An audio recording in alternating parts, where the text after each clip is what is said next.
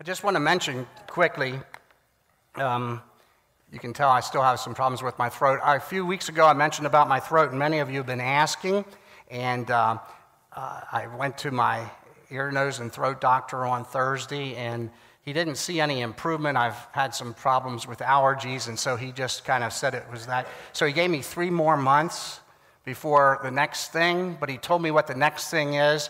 And I need your prayers the next 3 months because I don't want the next thing. So I'll just put it that way.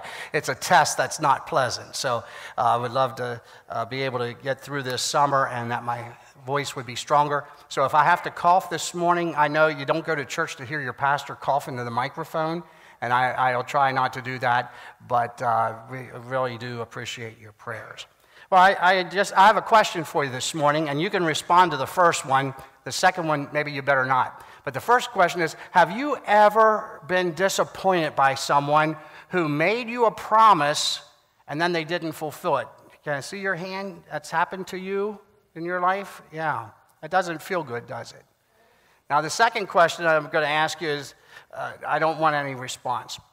And that is, have you ever told your child that you'll do something later, you know, they want to do it, can we, and you, just to put them off, said, oh, we'll do that later, but you never intended to do it? Don't put your hand up for that, okay? That's not really a good practice, because it teaches your children 2 things. You know, when they're real little, you can get away with that, and you can trick them, but they grow up real fast. And the day will come when they're going to figure that out, and 2 things that they learn from that is, number 1, you can't be trusted, and number 2, they don't have to tell the truth either. And so we need to make sure that we fulfill our promises. But unfortunately, we do live in a broken world. And many of us this morning raised our hands, and probably many of you that didn't raise your hands are people that wouldn't raise your hand no matter what I ask. So I think probably even more of us have experienced that, where we've been disappointed by a broken promise. But today I want to point out to us that Jesus is the real promise.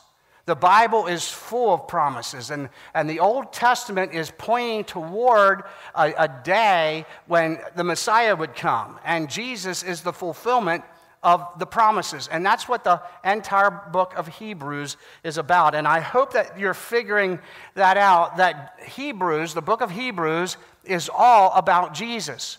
When we talk about revealed, a glimpse of God, it's Jesus who is the glimpse that we get. God sent Jesus into the world. He became flesh and dwelt among us. Jesus is God, and everything that we know about Jesus, we can say we know about God. God is Jesus, and Jesus is God. They are one in essence, and so Jesus is the real promise. And I trust that you've figured that out as we've been looking at the book of Hebrews, and we have several more sermons. It's all about Jesus.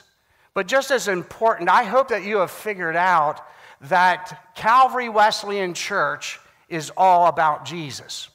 That's why we do everything we do, is to help people come to know Jesus as their Savior, and having done that, help people to grow in their relationship with Jesus Christ. We do nothing else. And if we do anything else, we ought to stop it.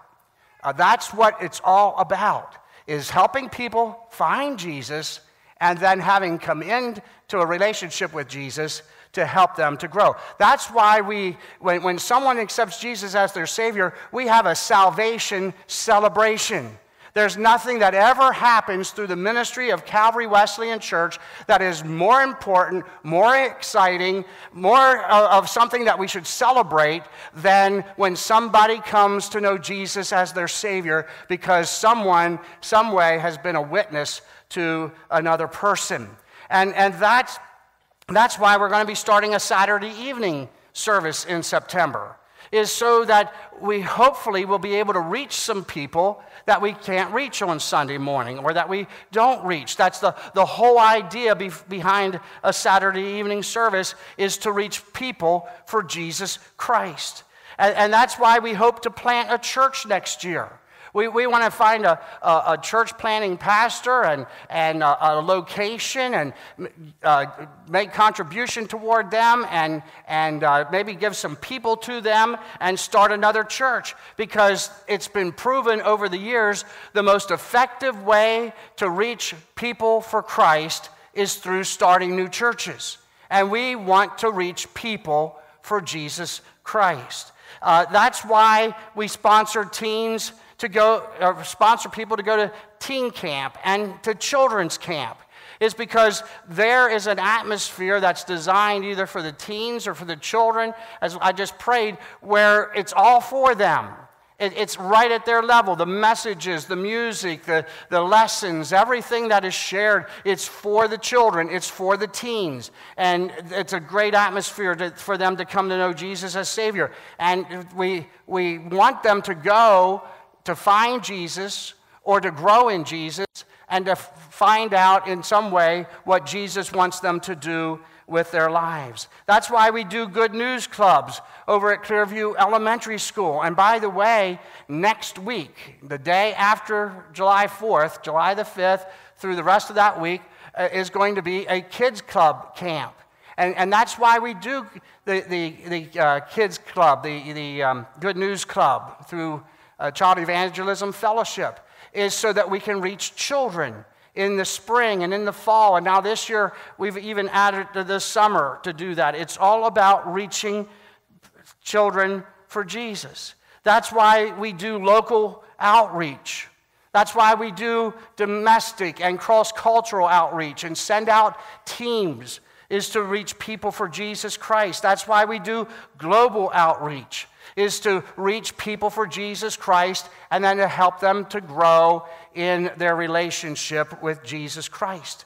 That's why over the last several years we have changed our worship style. And maybe some people don't like the change, but I want you to know this: God likes the change. There's no one in the whole universe that's more aware that it's 2016, not 1976, than God, because He's the one that made it that way. And so He knows where we're at, and so we want to reach people today. And why would we risk all that we've been through to change worship style to reach? And it's to reach people for Jesus Christ.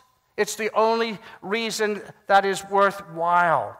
And over the last several weeks and maybe up to 2 months, we've been showing some videos, made new videos, and we've had people to give their testimonies, and you've seen some of them a couple of times. We just saw some about two weeks ago. But I want to just remind you again at the beginning of this message, this is all just the introduction, by the way. We haven't gotten to preach yet, but this is just kind of introducing this idea that it's all about Jesus.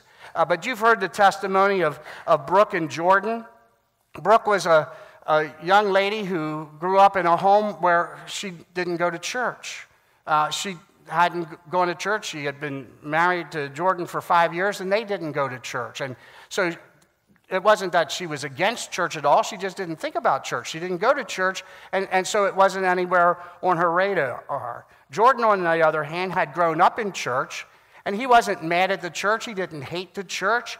But as he went away to college and got married, it wasn't his priority. And so they just didn't go to church. And then they found out that a little guy was coming, little Calvin. They didn't know if it was a boy or a girl or what his name was going to be yet, but they knew that there was going to be a child that they were responsible for. And Jordan said, "You know, Brooke, church was important to me as a child growing up, and I think it's important for our child. I'd like to go to church." And Brooke said, "Okay." About a year ago in July, they started coming, and Brooke received Jesus as her Savior. Jordan rededicated himself, and now little Calvin comes to church. And you know what? You know, sometimes moms are busy, and babies need attention. And so when Brooke has to do something and needs to try to keep Calvin satisfied, little Calvin loves to listen to contemporary Christian music that they hear at church. Now, isn't that amazing? That's what it's all about. And see, the point is, there are more people like Brooke out there in our community. people who have never been to church. They don't hate the church. They don't have a vendetta against the church. They just haven't thought about the church. There are people out there like Jordan who grew up in the church, even has fond memories of the church, but it's not the priority as a young adult to go to church. There are many other people out there like that. There are a lot of babies out there who come into a home and they need the church, and they need the gospel, and they need Jesus Christ. And we've seen other videos and have other testimonies. You know, not only are there more Brooks and Jordans and Calvins, but there's more Michael and Tobys out there. Michael gave his testimony that he practiced religion, but there was something in his life that was missing. He wasn't fulfilled, and he came and learned about repentance and turning his life to Jesus. And then Maria and Ruby, who are friends who came because someone at Calvary invited them. What friends do you have that would come if all you did was ask them to come? Their lives have been transformed this past year because they've come to Calvary Wesleyan Church. There's more families like the De Los Santos family. Davian came to our Good News Club at Clearview Elementary, and he gave his heart to Jesus last fall. And we didn't hear any more from them, and then in the spring he was in Good News Club again, but each time his mother would come to the closing events, and after our spring closing event, they started coming to church. And in May, Jessica, Davian's mother, was baptized. Every Sunday, I can count on they're here and they're participating in worship and praising the Lord together as a family. There are people out there in our community that just don't know us, and we don't know them. And it's all about Jesus, about getting out there and meeting them and finding a way to let people know that they're welcome at Calvary and that we want to share with them the good news of the gospel of Jesus Christ. It's all about Jesus. And that's what we should be doing.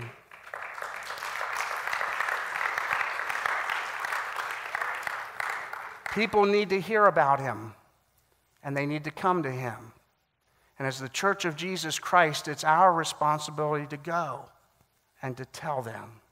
And so this morning we want to talk about the real promise, Jesus. He's the real promise. In Hebrews chapter 7, verses 23 to 28, we see first of all the imperfect priesthood, the imperfect priesthood. The book of Hebrews was written to people who had practiced Judaism so that they could understand that Jesus was the fulfillment of the promises of God. Judaism was a beautiful religion that actually God himself had created and given to them, and they were a special people. But through the ages, that system began to break down, not because of God, but because of human failure. And Jesus then came into the world and died for us. And the book of Hebrews is all about talking to people who had been raised in Judaism, had turned to Christ, and to help them to understand that Jesus is the real promise. He's the fulfillment of all those promises that they had been involved in their Jewish religion. And the Jewish religion was designed by God, but yet was imperfect. And it was a sacrificial system. If you want to read about it, read the book of Leviticus, and it tells you a lot about it. But the price for sin is death. The price for sin is the shedding of blood. And so in the Old Testament system, animals were sacrificed as a substitute for the forgiveness of our sins. But it was a system that constantly had to be repeated because the animal's blood was not a perfect sacrifice. If it was a specific sin and an animal was sacrificed for that sin or for that purpose, God accepted that as the atonement for that. But then the next time a person sinned, another animal had to be slaughtered, or another event came up and there had to be more blood that was shed. And so it was imperfect because it was the sacrifice of animals, and it was also imperfect because humans served as the priests. And the very priests who were offering sacrifices for the sins of the people were human beings too, and they were born in sin, and they had sin in their lives, and so before they could offer a sacrifice for the people, they had to offer a sacrifice for themselves, because they were human beings. And guess what? Human beings die. And so when the priest died, somebody else had to become the priest, and it was generational. It was the tribe of Levi in the Old Testament, in the nation of Israel. And if you were born into a priest's home, you became a priest. And so when the father died, the son would take the place all down through the generations. And so Israel's high priests were imperfect. Like all human beings, they were sinners, and therefore they had to offer sacrifices for their own sins and also for the sins of the people. And even the most faithful priests in the Old Testament times died, and those were still ministering when the book of Hebrews was written, were also going to die. And so we had the ministry of the priests, therefore, because it was human beings, was temporary. They gave their lives to this ministry that they were called to, that they were born into, but it was temporary. In Hebrews chapter 7, verses 18 to 19 says, "The former regulation is set aside because it was weak and useless, for the law made nothing perfect, and a better hope is introduced by which we draw near to God." And who is that better priest that is coming, who came? Jesus, thank you. A teenager on the front row had to answer that for you. I'm sorry. Okay, the perfect priesthood. On the cross, when Jesus atoned for our sins, he cried out, "It is finished." In John chapter 19, verse 30, it says, "When he had received the drink, Jesus said, 'It is finished.' With that, he bowed his head and gave up his spirit." Jesus completed the work of our redemption. Nothing needs to be added to Jesus' saving work. When he was on this earth, when he said it is finished on the cross, his salvation for us was completed. All we need to do is to receive it and to accept his saving work. There is indeed nothing that can be added to it. Matter of fact, when human beings try to add to the saving grace of Jesus Christ, they begin to get into false religion and cults, because there is nothing that is to be added to the blood of Jesus Christ for our salvation. And under the law, imperfect priests were appointed, but after the law, God swore by an oath that Jesus was a priest forever in the order of Melchizedek. And Jesus came as a priest in the order of Melchizedek. Now, if you read the book of Genesis in chapter 14, there's a story that seems very incidental. It's not going to really catch your attention. Abraham had been out, and he had been in battle and rescued Lot, and he was on his way back with the plunder that he had taken, and he came upon this priest, Melchizedek, and he gave tithes to Melchizedek. And in Psalm 110, verse 4, a prophecy about Jesus says, "The Lord has sworn and will not change his mind. You are priest forever in the order of Melchizedek." And then in Hebrews chapter 7, verse 28, and in this whole chapter of chapter 7, the Hebrew writer is putting a great deal of emphasis upon Jesus being the fulfillment of that. In Hebrews 7:28, it says, "For the law appoints as high priests men who are weak, but the oath which came after the law appointed the Son who has been made perfect." Melchizedek received tithes from Abraham, the patriarch of the Jews, as well as all believing Gentiles look to their faith back to the faith of Abraham. In Hebrews chapter 7, verses 4 to 7, the Hebrew writer says, "Just think how great he was," talking about Melchizedek. "Even the patriarch Abraham gave him a tenth of the plunder. Now the law requires the descendants of Levi who become priests to collect a tenth from the people, that is, their brothers, even though their brothers are descended from Abraham.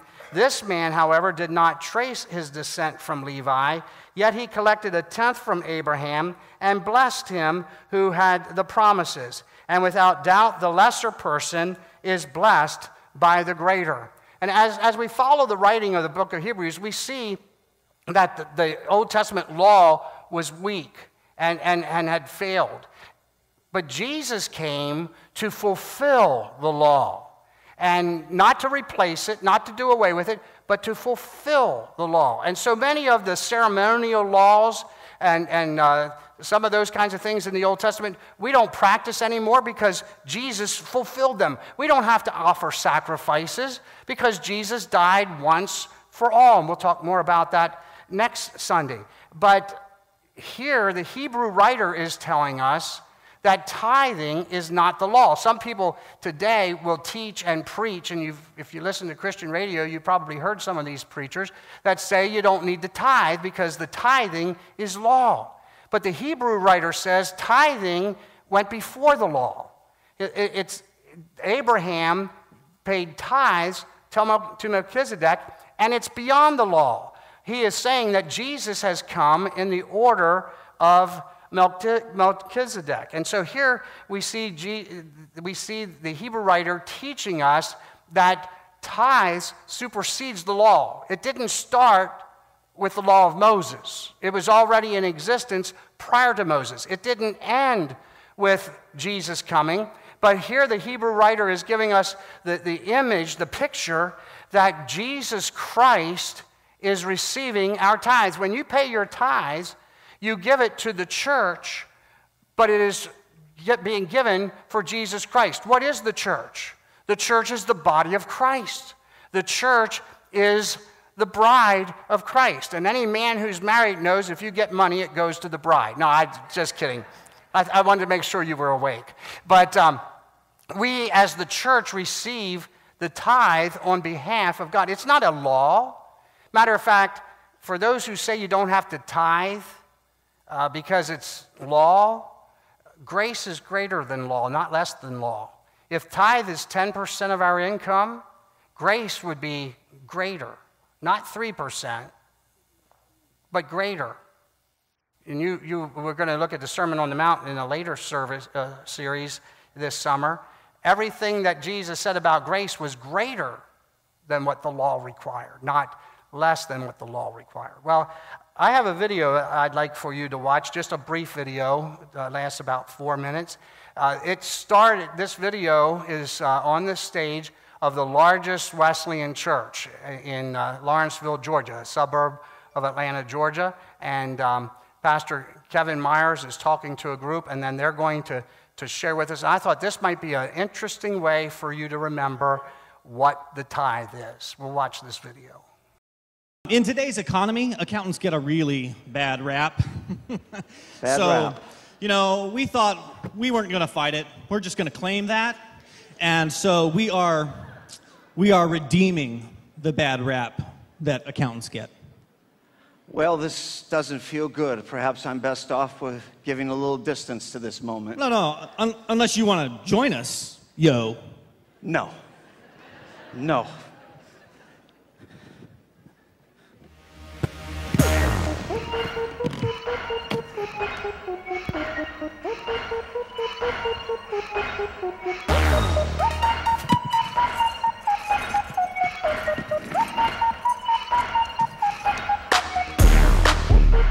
What's up, people? What's up? Yo, White Tees in the house. They call me No Sense. Yeah, No Sense. Little Ben up in here. Every day in the mail, I get nothing but bills. I could rap all day about my financial ills. Money comes in and goes right back out. I know that you know what I'm talking about. My wife just keeps cranking up the heat, and 3 times a day, my kids want to eat. Sprinkler!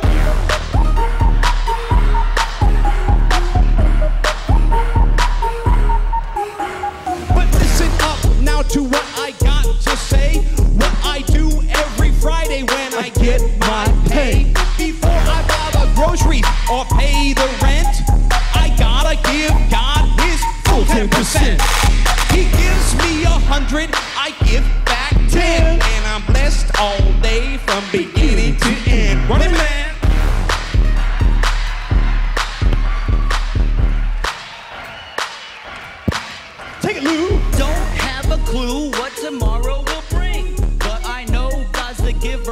all good things. He's got the 411 on all of my needs, and God's got it all covered, so it ain't on me. I take it straight off the top.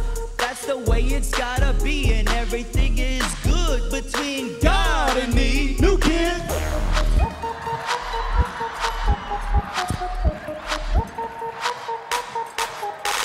When I say 100, you say 10. 100, 10, 100, 10. Now when we say 100, you say 10. 100, 100. Now it ain't complicated. Let me give you a hint. A tithe ain't nothing but 10%.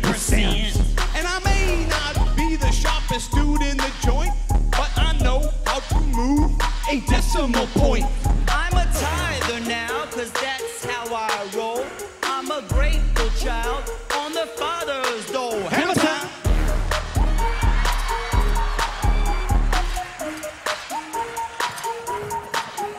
Now you know how to do it, so what's your excuse? You can't play God's money fast and loose. And where's your heart?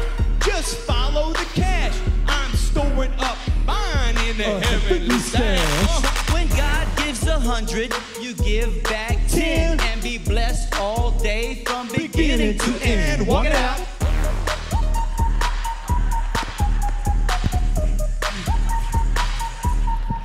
Freestyle.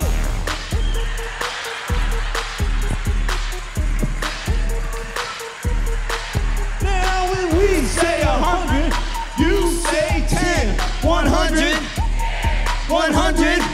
Now when we say 100, you say 10. 100, 100. That's right. When we say 100, you say 10. 100, 100.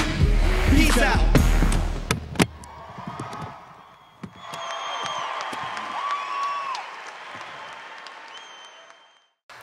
So when you think of the tithe, remember these guys up here in the bad rap. But again, just a reminder that all that we are trying to do for Jesus, to reach people with Jesus, to get the gospel message out, the results that we've seen in this past year of reaching people for Jesus, the way that that happens is for us as the Church of Jesus Christ to honor Christ with the tithe and bring it to the church so that the needs can be met and to be able to reach people with Jesus Christ. Not only was there the imperfect priesthood in the Old Testament and the perfect priesthood in Jesus Christ, but Jesus provides the complete salvation, the complete salvation. Our eternal, perfect high priest not only offered a perfect sacrifice, he was the perfect sacrifice.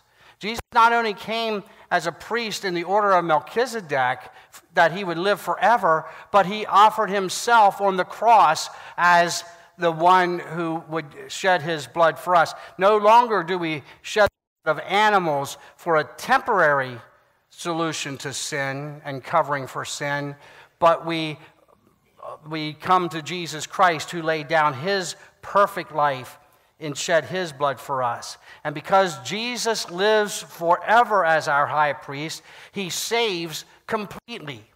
When we come to know Jesus as our Savior, he totally gives us not only forgiveness of sin for the past, but gives us strength and power and ability to live for him in the future.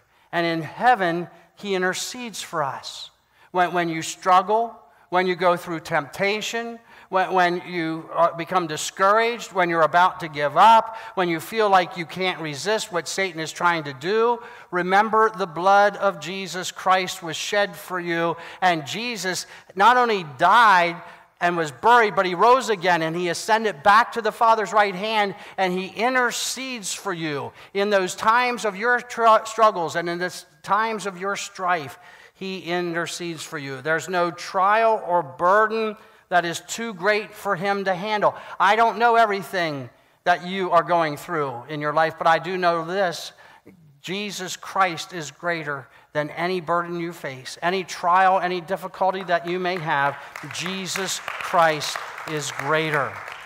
And he doesn't simply save us from our sins and then leaves us, but he helps us all along in our pilgrimage.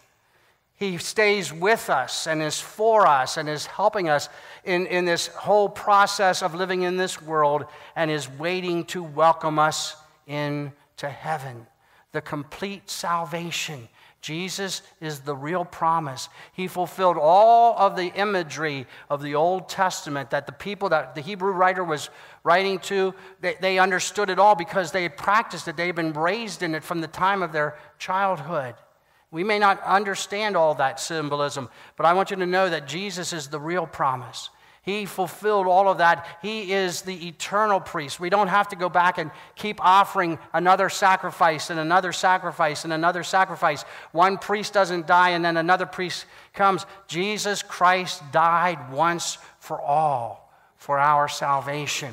And if you're here today and you do not know Jesus Christ as your personal Savior, I want you to know very clearly this morning that Jesus died for you. And his blood is able to forgive your sin and cleanse your sin and to help you to become a follower of his and to begin a relationship with God the Father. If you do not know Jesus as your Savior, I would encourage you to pray with me this morning. I'm going to pray a closing prayer, and then in that prayer, I'm going to pray a prayer of repentance and turning to Jesus. And if you, in your heart, say, yes, that's for me, you can know today, before you leave this room, that Jesus is your Savior. You don't have to say it out loud. Just pray along with me in your heart. Lord, we thank you this morning for your great love. And we've all been hurt at times by people who have made us promises and they've broken them. But Lord, you never fail us. You never break your promise. And all of those promises that were made by the prophets and all the promises that were pictured in the ceremonies and sacrifices of the Old Testament and all the promises that were proclaimed throughout the ages are fulfilled in Jesus Christ. And Jesus is the real promise. And Lord, we thank you today that even now in 2016, that you care about us, you know our needs. And Lord, there may be those right here this morning who do not know you as Savior. I pray, dear Lord, that right now that they would pray this prayer along with me in their heart. Dear Jesus, I know that I'm a sinner. I was born in sin. I've committed acts of sin, and I've turned away from you. But today I come and I confess my sin, and I repent. I turn around. I turn away from my sin, and I turn to you. I know, dear Lord, that you have shed your blood for the forgiveness of my sin, and I come to you today asking you to forgive my sin, to be my Savior. And today I decide that I am going to be a follower of yours.